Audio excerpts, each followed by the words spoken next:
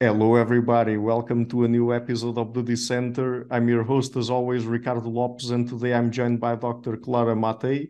She is an assistant professor in the economics department of the New School for Social Research. And today we're going to talk about her book, The Capital Order, How Economists Invented Austerity and Paved the Way to Fascism. So, Dr. Mattei, welcome to the show. And there's the book. Thank you. Thank you so much for accepting the invitation. It's a pleasure to be here. Okay, so tell us first, because I think this is important to set up the rest of the conversation. So, what really happened when it comes to the relationships between the state and ownership during World War I that probably changed the perspective people had on that?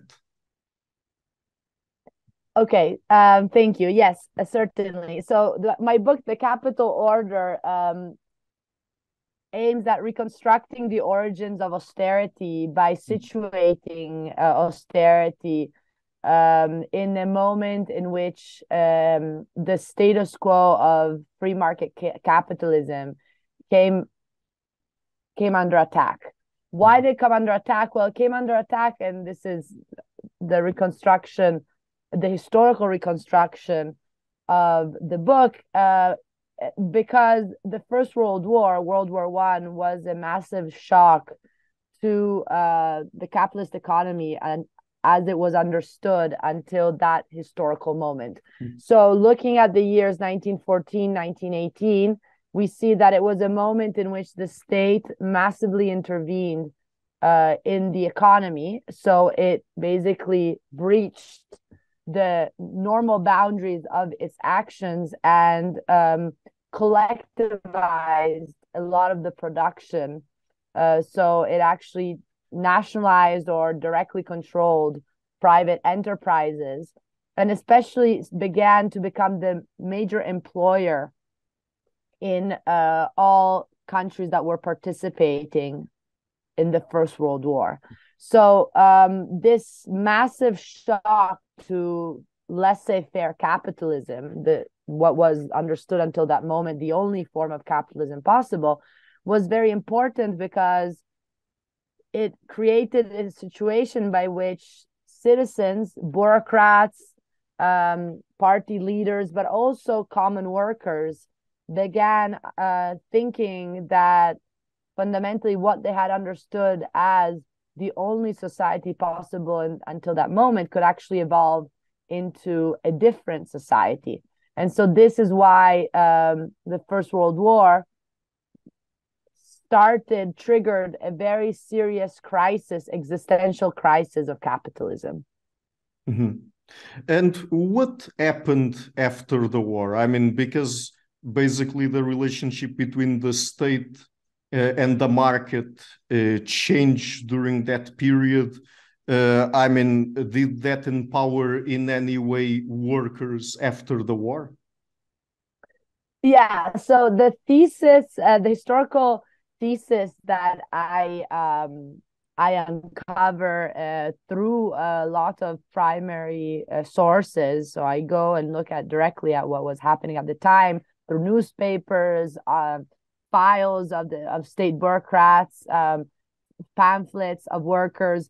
Really tries to bring back to life a moment in history in which, because of this repoliticization of what was until that moment considered normal and natural, private property of the means of production and the wage relations, because again, the state had intervened and fundamentally publicized private property and started directly disciplining workers rather than leaving that to the free market transactions. Mm-hmm. Well, this created a situation by which there was a lot of discontent for the high exploitation levels that were structural before, but became even bigger during the war. And thus, fundamentally,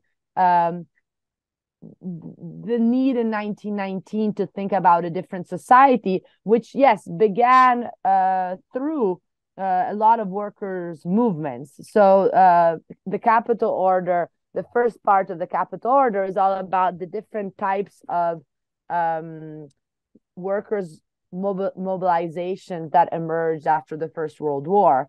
And many were really about thinking about a different society that was no longer about private property of the means of production, wage relations, but it was more about situating the worker as central to the economy. And to go back to your question, absolutely. The fact is that after the First World War, the workers had indeed gained unprecedented rights that had been granted actually by the state itself, especially in Britain, but also in Italy. It's interesting to see that high degrees of exploitation were maintained in order, of course, to increase the production for war purposes. But at the same time, you needed to reinforce workers' commitment to the capitalist state. And so the state had indeed granted not only some form of welfare rights, unemployment benefits, healthcare, but also higher wages and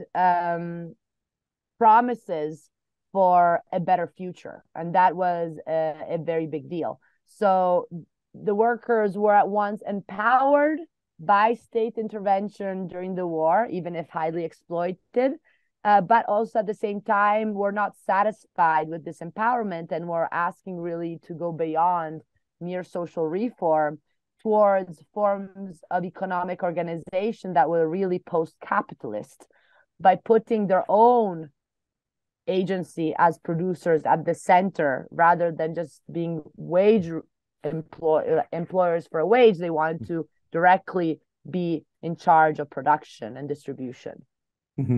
By the way, and just to illustrate all of this, I would like to ask you specifically about wage relations, because during World War One, as you talk about in the book, there was lots of state control over wage relations. And I mean, capitalists usually claim that the wages are mostly determined by the market. You just let the market run its course and it determines the wages. But how are wages really determined? Well, during the war, it became clear that in a situation in which the very short labor supply, right, there were very few workers around because many had gone to the front to fight the war in the trenches. And there was a lot of labor demand because there was need for the workforce in a moment in which industrial production and I had increased massively in order to meet the war necessities. Well, in this moment, that of course, if the only supply and demand of the market were functioning, then the workers would have had enormous bargaining power, and they could have really set wages so high that there would have been no surplus and fundamentally no possibility for profits to even be possible in that historical moment. So clearly it became obvious that the state intervened politically in order to cut the bargaining power of the workers. How? While the state controlled the mobility of labor. So in Italy, my book is all about the capital order is a comparison between the Italian reality and the British reality. In Britain, the state passed these leaving certificates that meant that workers, in order to leave their jobs, they had to really ask permission to their employer. And so in this way, they were curbing the mobility of labor. But in Italy, it was even harsher in the sense that the state was actually directly militarized the workers and was controlling where these workers would work and was disciplining them so that if they decided not to go to work, not only strikes were made illegal, but you were also fined if you gave up going to work. So these were just measures that really, I think, uncovered and revealed how this idea of the impersonal laws of the market as something external to state institution and collective decision making was all ideology, and that actually, of course, wage relations are set by a variety of factors, and especially they can be definitely curbed by political intervention. So the idea here is that workers realized that political intervention had increased their exploitation during the war, but there was also the idea that this political intervention could be used to emancipate workers, either directly from the part of the state that could actually deliver through reforms that were favorable to the workers, but also directly through the worker council movement. That is one of the projects that I uncover that was very popular in 1919 in Britain and in Italy, and not just, in Soviet Russia and other places in Eastern Europe. Worker council movement were all about abolishing the capitalist state with wage relations and substituting wage relations with something very different, in which the workers would be empowered of their own labor and would would actually collaborate in the production process and collaborate in distribution rather than just being paid a wage, would actually just participate in production democratically. So after the war, how did workers organize themselves collectively, and what were their main demands and goals? So it's very difficult to give one way answer, because there were in fact a plurality of different movements with different demands, going from more reformist to more revolutionary. And so in the spectrum, I try to look at, I talk about different cases in chapter 3 and 4 of the book. So I can just mention a few. We can think about, in Britain, there was the Guild Socialist movement that was all about creating these guilds in which workers were participating collectively in deciding what to produce and how to deliver their labor. And the idea was that there would be no production for profit, but only for use. So the building guilds were very important in Britain, in which they would build houses, but would remunerate the workers. But if there was anything extra from what was actually being produced, this wouldn't just be pocketed as profits, but would actually be given back to the client, which in that case was, in fact, the local state of. So an idea of use rather than profit, and emancipated labor rather than subordinated labor. So the building guilds were quite successful until austerity kicked in, and that's the real story I'm telling in the book, is how all these alternatives to capitalism slowly died out because of the austerity attack. But I guess we'll get into this in a minute. Another example that we can give is the case of the workers' council movement, which was especially big in Italy. And this was, I focus on the story of l'Ordine Nuovo, which was the movement led by Antonio Gramsci, someone who we still remember very much today. And Antonio Gramsci was one of the leaders of l'Ordine Nuovo, which was it was both a newspaper and a concrete movement.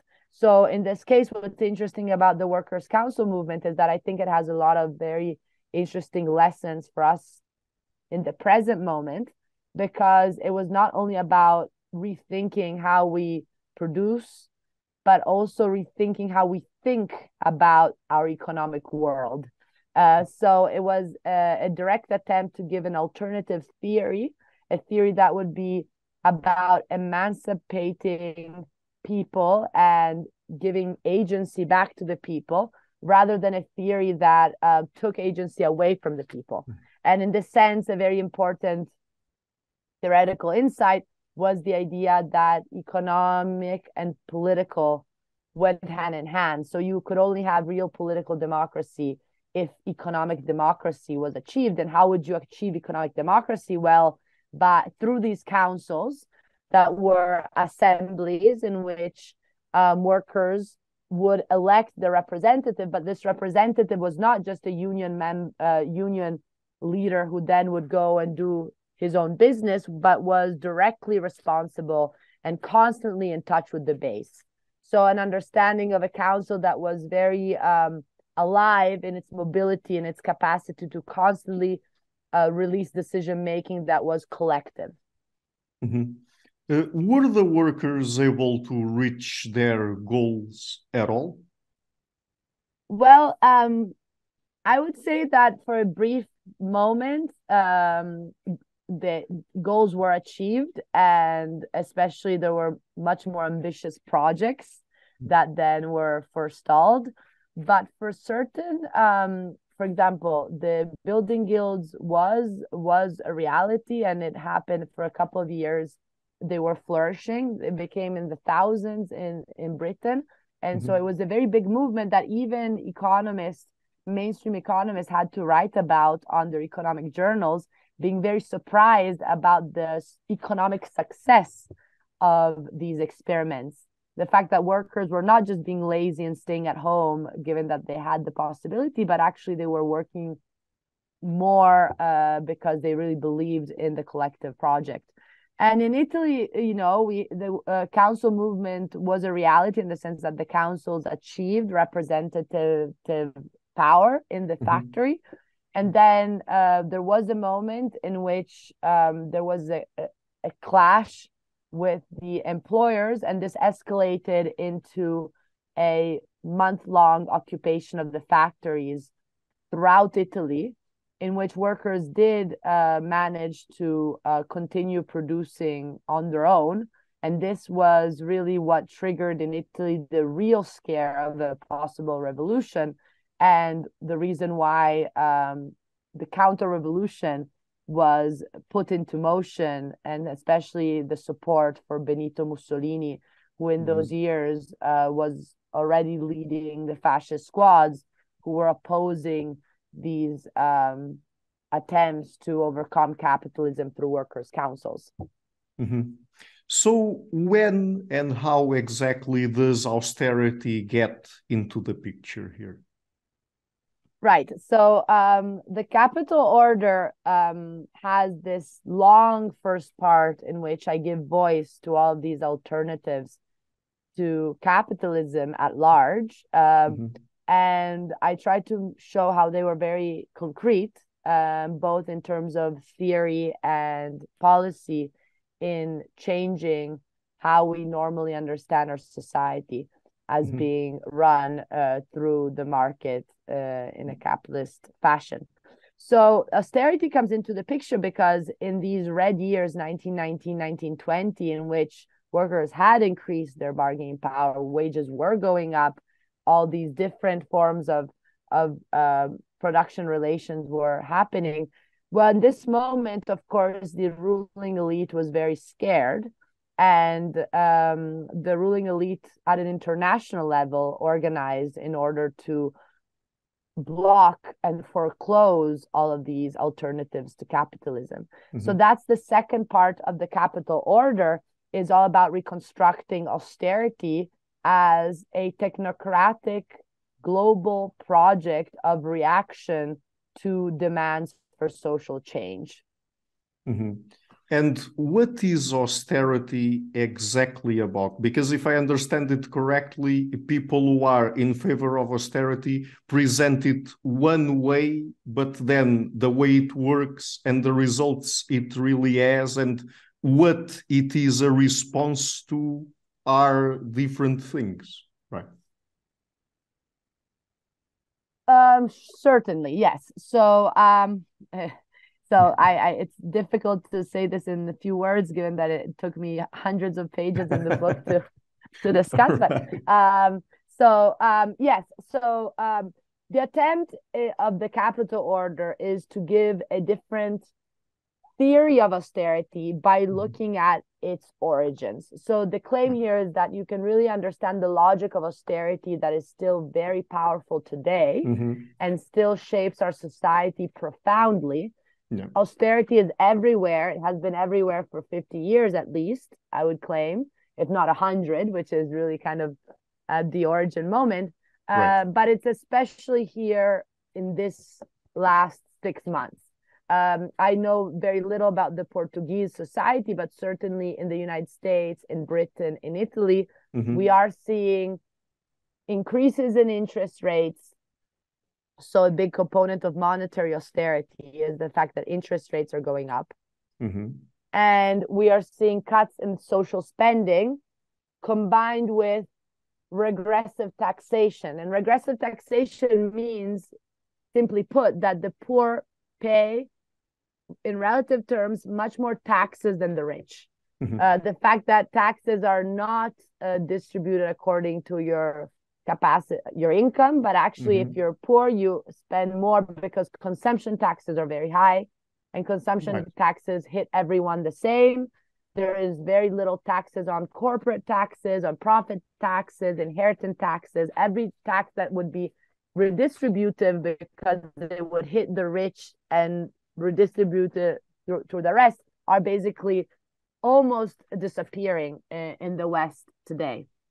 And this is a very real reality. So the point here is to say that austerity is a very political project. And this is really the main thesis of the Capital Orders, that austerity is not just a set of neutral tools to manage the economy, but it is a profoundly political project that has specific experts and state bureaucrats who adhere to this project and justify this project. And fundamentally, while we hear today still that it is all about we all sacrifice the same for the good of the whole, what the Capital Order shows, because now it's a story on its own. It's not me anymore. It's in the world as a book. What the Capital Order shows is that actually austerity has a very clear success in punishing the many in favor of the few. So the objective and the actual result of austerity is wage suppression, the increase of market dependence, the fact that we become more precarious in our position, and we more and more depend on selling our labor power in return for a very low wage in order to make a living. And this is why a big component of austerity is also privatization, which takes away any rights of people, right? If before you were entitled to healthcare because of being a Portuguese citizen, once privatization kicks in, you will need to purchase your healthcare. And this means that you will need to accept going to work even for a low pay and bad hours because you have no alternative. So this thesis here is that austerity is not a necessity. It's a political construction, and it's not neutral because it's specifically hitting the weaker strata of the population, which happens to be the majority. And it makes our life more vulnerable, and thus silences any serious voice in favor of social change. So all of the possible mobilization towards a different society is fundamentally expelled because people are increasingly subdued by the market forces that operate against the people. And these market forces are not just a fact in the world, but they are triggered by the intervention of the state, who, for example, in 1921 in Great Britain, explicitly what happened was that the British Treasury, so the state institution, with the central bank, the Bank of England, explicitly induced the downturn by increasing interest rates and cutting social expenditures. And this economic slump, this downturn, increased the unemployment level and thus really killed the power of the workers, who were then disciplined into accepting capitalism once again. So this is the idea, that austerity induces also depressions, and this is not a mistake, as some have us think, but it's actually explicitly done because of the need to keep unemployment high, keep our precarity high, so that we accept an unjust economic system and think that this is the only way we have of living. Mm-hmm. There's a point there you touched on that I would like to ask you a little bit further about, because I think it's also a very big point you make in the book. So at a certain point, you mentioned that austerity is presented as a politically neutral theory in economics. But is there really any apolitical theory in economics? Absolutely not. Absolutely not. And this is a very important message and theme of the Capital Order, is showing how austerity emerges with the emergence of the dominant economic framework that we still study today as economic students, which is normally called neoclassical framework. And by giving faces and names to the experts who were really the first to diffuse this economic framework, I really am able to show how political the project was from the very beginning. So, so this, I think, is important, is that the power of the historian is to avoid abstractions, avoid the idea that anything we read in a book is there and has no one, who has worked for delivering that certain theory, but that actually this theory comes out of specific people who had a very specific project. And of course, it was a very political project, because the austerity project was all about silencing the demands of the workers. Now, you asked me, is there any neutral theory? I would definitely say that the mainstream neoclassical framework still present today is not neutral and very classist in its explicit attempt to justify capitalism, which is a system that functions through the gain of the few at the cost of the many. But I would also say that, any economic theory is also political, because, for example, the theory of Gramsci, who was, validating the classical political economy tradition from Smith, Ricardo to Marx, that was also very political, in the sense that it was explicitly saying, well, we're seeing society through the lens of class conflict, and we realize that it is the worker who is getting structurally screwed by the capitalist system, because surplus derives from unpaid labor. And so that theory was a theory that was invoking the rebellion of the many against the economic system it was analyzing, right? So it was a theory that was analyzing the system to, in a way, overcome it by looking at the main injustices and contradiction of this economic system. Now, the mainstream theory, which emerges gets diffused in the years I talk about, in the 1920s, is a theory that does exactly the opposite. Is a theory that, instead of explicitly showing exploitation, it hides it in the name of supposed market freedom. So the idea that we're all free, which of course is complete ideology. And it's a theory, the mainstream theory is a theory that puts the individual and especially the entrepreneur in the place of the worker. So again, a framework that, by eliminating classes and conflict, focuses on individuals and harmony, and thus gives a sense that whoever is at the top is because they really deserve it and they are doing the good of everyone else. So this is very important, is to realize that any theory, not just economic theory, by the way, any theory, can be historical theory, political theory, whatever, is deeply embedded in the society it's formulated in, and it has objectives, and just by even implicit objectives, just by the way the theory looks at the world, well, then it will have an outcome that is political in one way or another.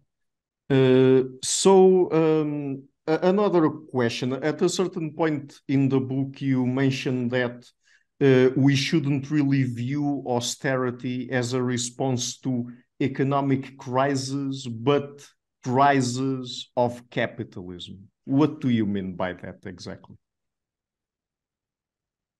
So what I think, this is an important question because it gets to the heart of the title of the book.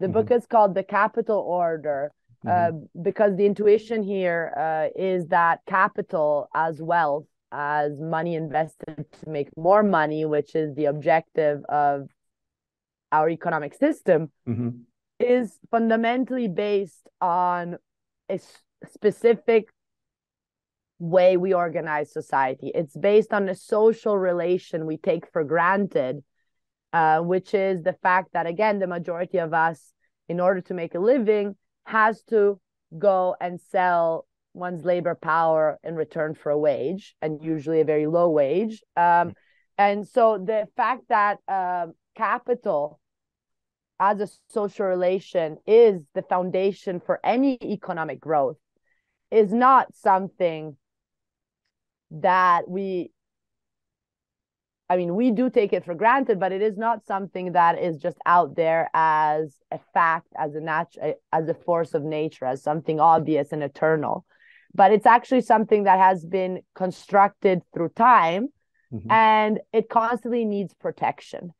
So there are historical moments in which capital, as this fundamental social relation that runs our society, can go into a crisis.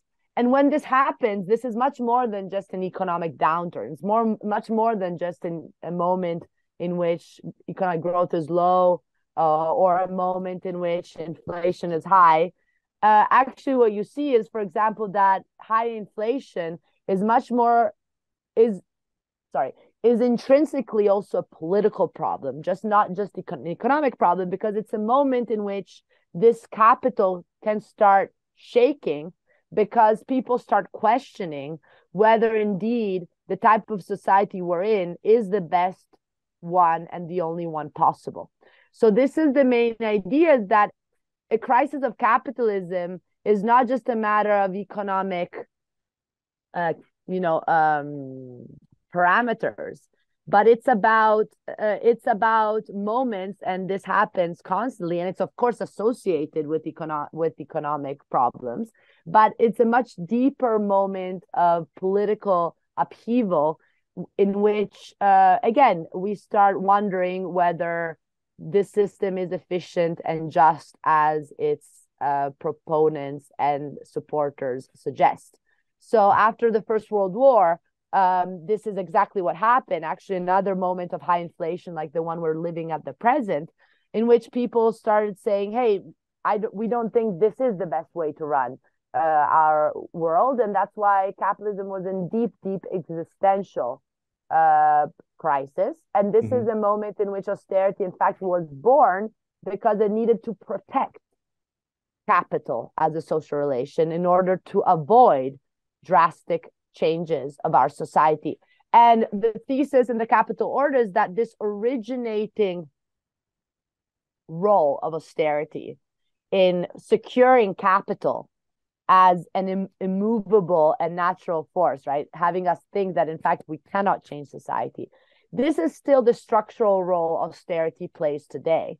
And of course, even if we are not in the moments of such revolutionary turmoil as after the First World War, still today, a lot of people constantly question capital in many different ways, also in more spontaneous ways. For example, by deciding to quit their jobs and participating in the anti-work movement, which is pretty big in the United States right now, in which people are so fed up of getting paid so little and getting so high exploitation that they just prefer not to go to work. Now, this is less, organized than actual mobilization of workers' organization, but it's still a form of contrast with the system and of somehow decision to deeply question it at heart. So even today, I think the fact that austerity has been back with such a vengeance and the increases in interest rates really speak to the fact that economic experts know that in a moment in which there is a shortage of labor supply because people are just not going back to work, the best way to get people to get forced back into accepting their conditions as wage workers is to increase unemployment, to increase our precarious conditions, to take away all they can from the people by privatizing, by cutting social benefits, and in this way, forcing us back, coercing us back into accepting capital. Mm-hmm. And now, also referring to the subtitle of your book, where can we find then the link between austerity and fascism?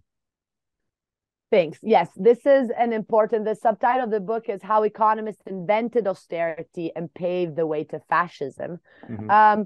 What the book does is that it contrasts and compares the realities in Great Britain in the 1920s and Italy in the 1920s. Mm-hmm. And here we have very different societies, at least at face value, in the sense that we have a liberal parliamentary democracy in Great Britain, the biggest empire, capitalist empire until that moment. And in Italy, we have quite a backward country that is experimenting with the first fascist regime, mm-hmm. with Benito Mussolini. And right. What you see is that actually both countries were undertaking the same exact austerity measures to defend capital and prevent social change. Mm-hmm. And that mainstream experts, the protagonists of my book, were collaborating in the case of Britain with the Treasury and the Bank of England, which were these independent institutions that were by definition keeping the power of economic decisions to themselves, keeping away the people who wanted actually to participate in economic decision making. While in Italy, we had experts working directly with Mussolini's cabinet.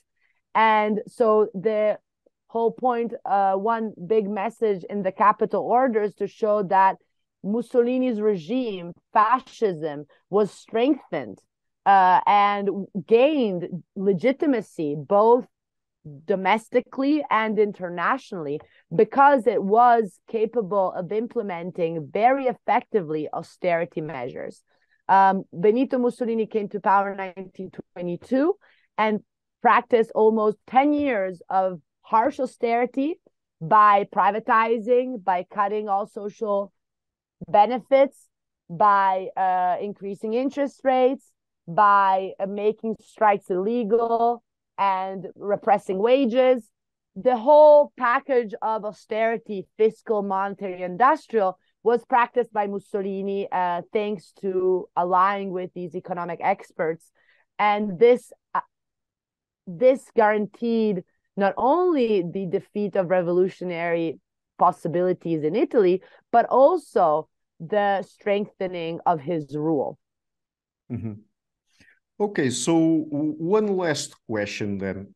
Do you think that austerity can go away? And perhaps to be more specific, do you see that, for example, within the field of economics, there has been enough theoretical opposition to austerity, and perhaps among the workers, there have been any social and political movements that might point to the possibility of us having something like we had in the aftermath of World War I and perhaps do away with austerity or not?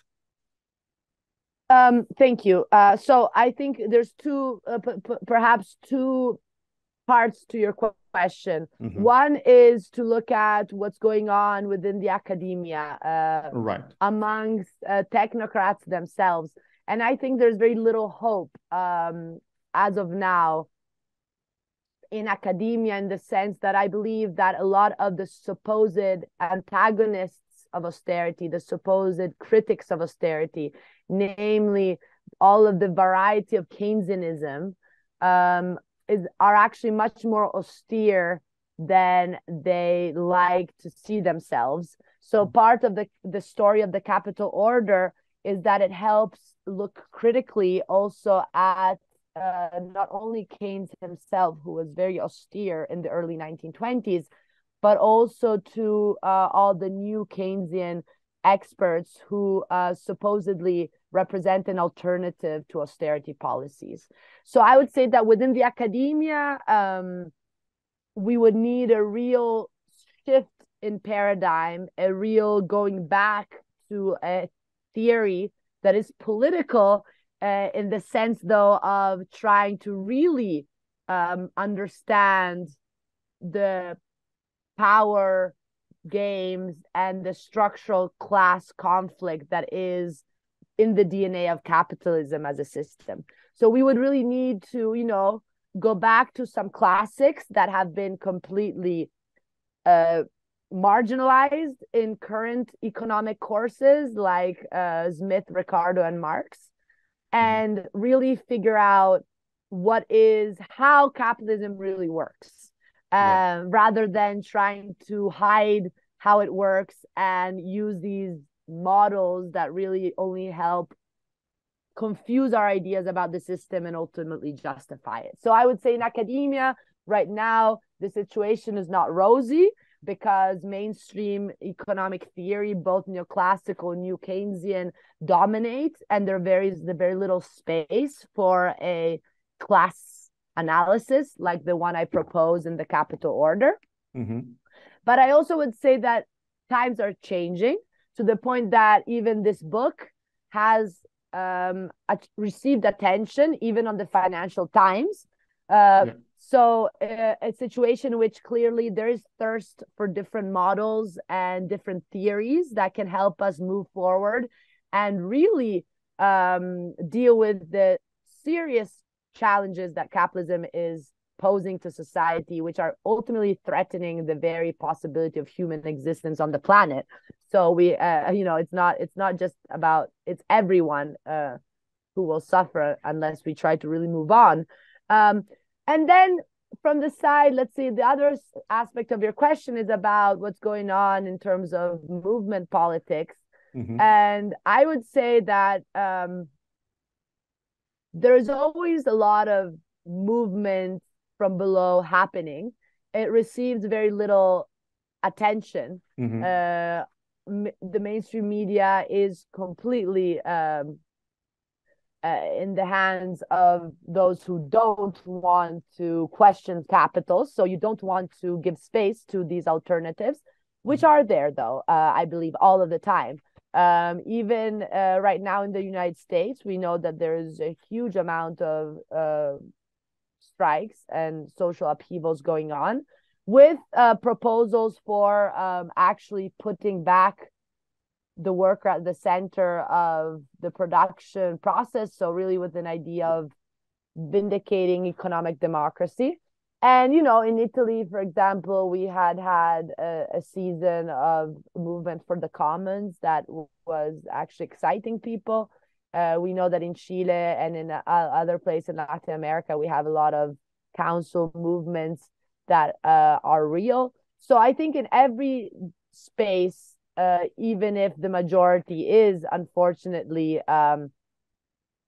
subjugated mentally enough to be quite passive in its acceptance of the system, there is always an active bunch who could potentially really lead us forward somehow. So I think, but the key there is to realize one of the most important intuitions that come from Gramsci, that I give voice to in chapter 4 of the Capital Order, which is that I don't think theory, and this is not just me, it's Gramsci and before Gramsci others, is that you can't have action without theory and theory without action. So in a way, to really see something that can purposefully get us out of the existential disaster we are facing in a society in which really people are completely dehumanized, is to both have participation, movement, action forward, backed by emancipatory theory. And this theory emerges out of this action itself. So you don't have a theory that is there and you just pick it and use it, but the theory emerges out of the very experience and practice of the people from below. And I think this is really the key that L'Ordine Nuovo and my chapter 4 in the Capital Order really tries to have us think about thoroughly and could help us move forward.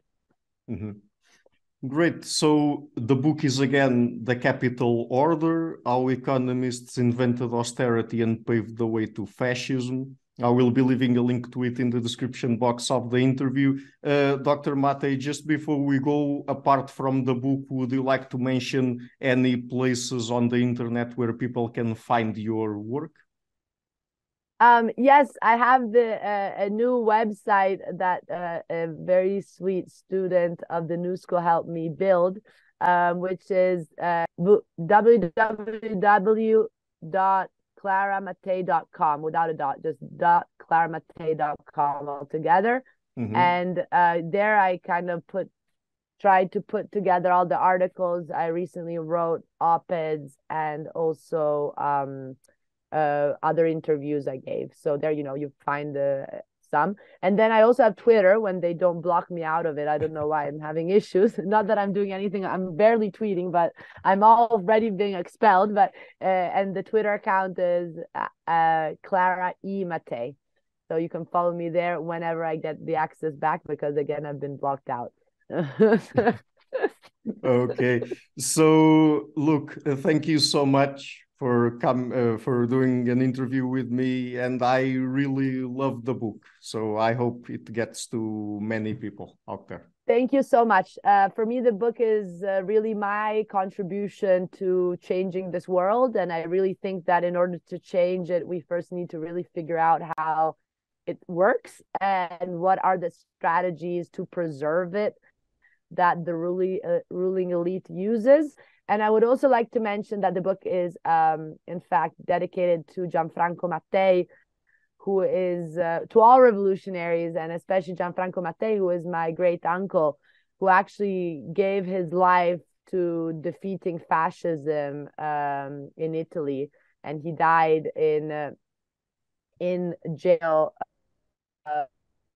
when he was being tortured by the fascists. And in order to not speak and tell on his comrades, he actually committed suicide in support for the cause. And so for me, the fact that there are people still now that are giving their very life to change is very meaningful. And I think that this is something that we all need to remember, is that before giving up all hope, realizing that collectively things can change, especially that there is a lot of eagerness out there. And this is historically the case. And, this touches me personally because he was really fighting to defeat fascism and was strong enough to give up his own life for change. He wouldn't be very happy seeing what's going on in Italy now, but that's why I think we should all participate for a better future. So thank you so much. Hi guys, thank you for watching this interview until the end. If you like what I'm doing and to help keep the channel sustainable, please pay a visit to my Patreon page or to PayPal. You have all of the links there in the description box. Even just $1 would already be a great help. Otherwise, and if you like what I'm doing, please share the interview, leave a like and hit the subscription button. This show is brought to you by Enlights, Learning and Development Done Differently. Check their website at enlights.com.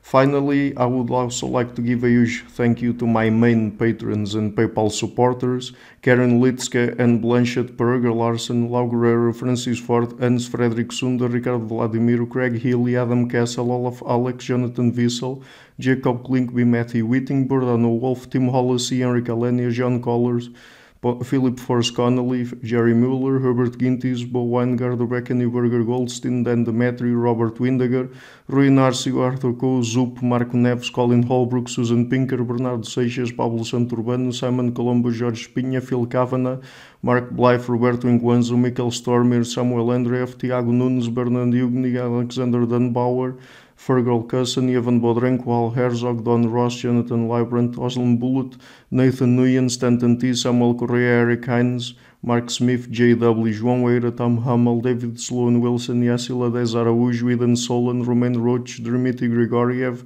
Diego Londonho Correa, Tom Roth, Yannick Punter, Adana Rusmani, Charlotte Bliss, Nicole Barbaro, Adam Hunt, Pavel Ostazewski, Alec Bach, Catherine and Patrick Tobin, Al Ortiz, Guy Madison, Gary G. Allman, Lida Cosmidis, Saima Afzal, Adrian Yegi, Nick Golden, Paulo Tolentino, João Barbosa, Jules Price, Edward Hall, Edin Bronner, Franca Bortolotti, Gabriel Panos Cortez, Ursula Litske, Denise Cook, Scott, Zachary Fish, Tim Duffy, Sunny Smith, John Wiseman, Morton Eichland, and Dr. Bird.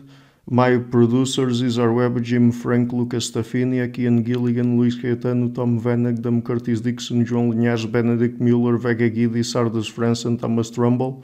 And my executive producers, Michel Rugieski, James Pratt, Matthew Lavender, Sergio Codriano, and Bogdan Kanivets. Thank you for all.